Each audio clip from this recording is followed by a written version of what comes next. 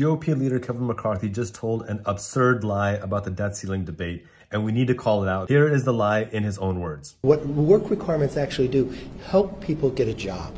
Every data point shows that, and it helps people move forward. Every piece of evidence shows that work requirements do nothing to get people out of poverty. In fact, they have the opposite effect. Study after study after study shows this. And to make things worse, McCarthy is ready to cut everything. Listen to his own words. You're talking about SNAP. What program are you talking about specifically? Look, we're talking about all the programs. GOP claims that if we want poor people to work harder, we need to take money away. But if we want billionaires to work harder, we need to give them more money. Because if McCarthy was actually worried about the debt or deficit, he would take away the tax cuts given to billionaires.